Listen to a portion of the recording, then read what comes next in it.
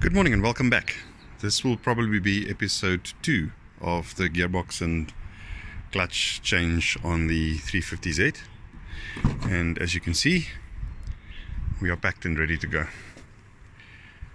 I'm taking the stripped down gearbox to have it reassembled at A to Z Gearbox and Diff in Pretoria. It's about a 40-minute drive, or half an hour, or just over half an hour drive, because there won't be traffic at the moment. Just a top tip: when you take apart a gearbox, you do not want any rust, dirt, I mean even pitting on the parts. So what I've done is I covered each part in oil and then put it into little individual Ziploc bags. This way you keep all the stuff together. And you also see I put a little cable tie around each gear set so that the stuff sort of stays together. And irrespective of what it is, I just covered everything in oil. You can always wash off oil, but you know, the moment you start getting rust and pitting and all kinds of things on it, that becomes quite a bit of a problem. In addition to that, we've also loaded up the spare 350Z gearbox, because I'm probably going to make a stop at BB Motorsport a little bit later, and I might make a separate video of this, which is the differences between the gearbox that goes onto a DE or rev up motor and the HR, or I think this is called the CD009 or CD00a, but the one that actually goes onto the HR motor, because, and I'll explain in that video the differences between the motors and why there's a different bell housing and bolt setup over here. In any case, let's get going, and we'll chat again when we get to A to Z gearbox.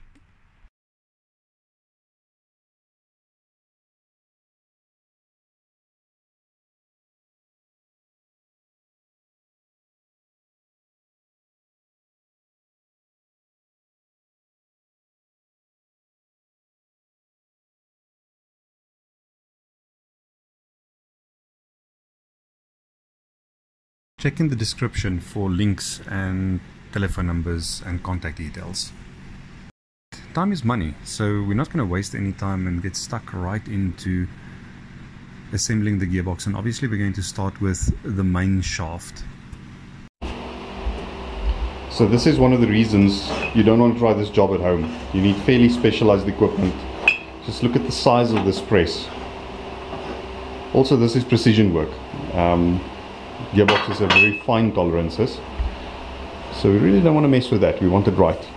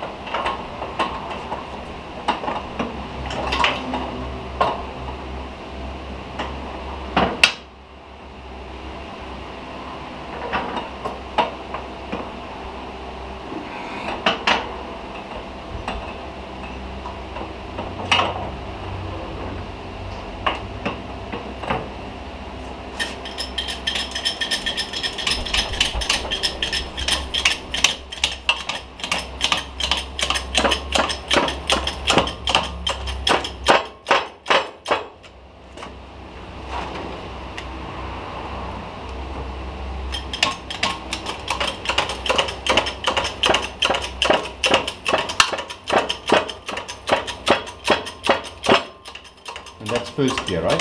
No, that's sixth. Sixth gear. Okay. Yeah.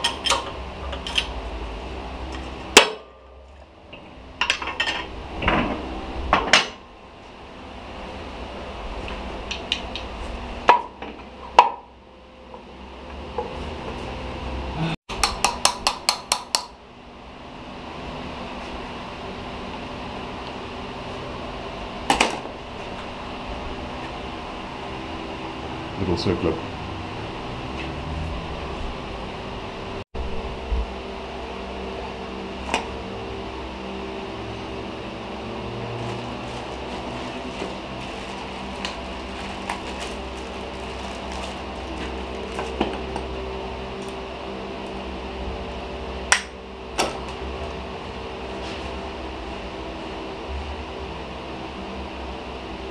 Daar's een van daai oudjies wat 'n balletjie in het. En hy het my confused. Ek het nie geweet Daar kom met enetjie 'n balletjie net in die res nie. O, en dan sal 'n sakkie wat 3 ander bolbeerings in het wat ek nie weet waar dit uitgekom het nie. Sal dit kry?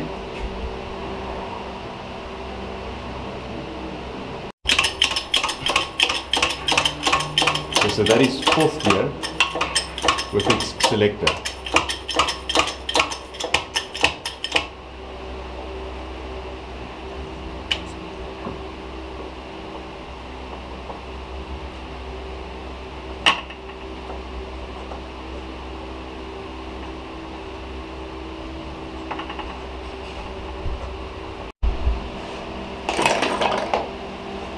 So which one is this then, John? Is this 4th gear? Or 3rd gear? 1, 2. 1, 2. Yeah. Okay. 1, 2, 6, 5. 1, 2, 6, 5. Yeah. Okay. Bigger gear, more torque, less speed. At this stage, we also introduced the countershaft to make sure that things fit as they're supposed to and line up, and just generally for sanity's sake. I think it just makes sense to do it this way around.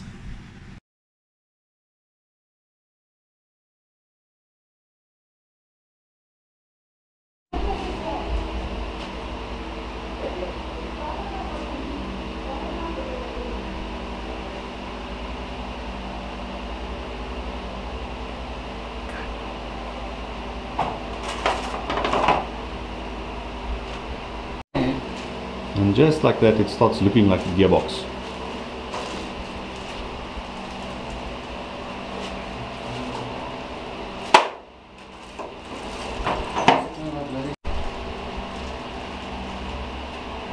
Big circular.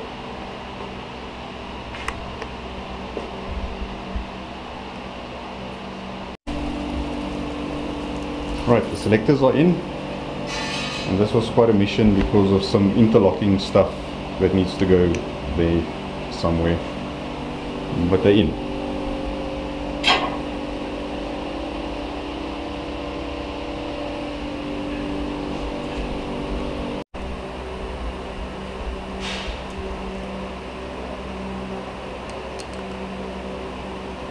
And what does that plate do?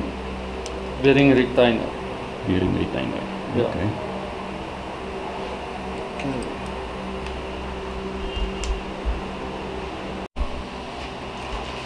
Reverse gear.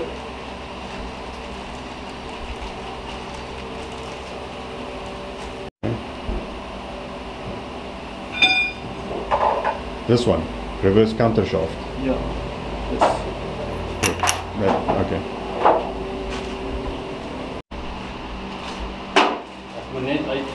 This is called a baffle plate. That is called an oil gutter. And this is where those little magnets go. It's supposed to catch all the debris and stuff out of the gearbox. Reverse gear and reverse gear selector.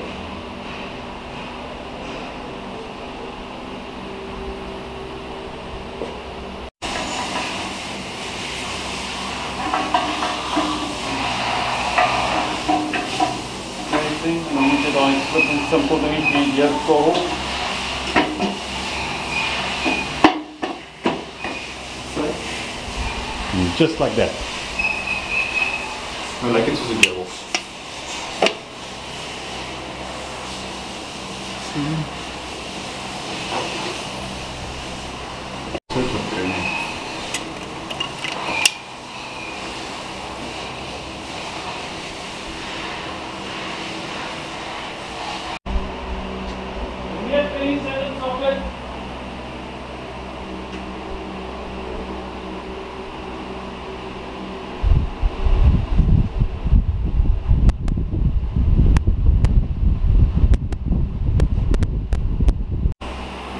And just like that, through the magic of the internet and video editing, time-lapsing, we have an assembled gearbox.